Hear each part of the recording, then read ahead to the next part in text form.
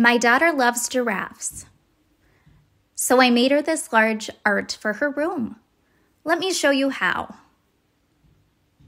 I bought some white spray paint and sprayed it over the hardboard I had cut to size. I bought this $19 shower curtain and used spray adhesive to attach it to the hardboard. My daughter wanted to help. I routed the edges of the frame to make a slot for the hardboard, and I put the frame together using nails and 90-degree brackets. I used I-screws for mounting. The frame is together. And then I spray painted the frame pink and hung it on the wall. Follow Living Larson home for more.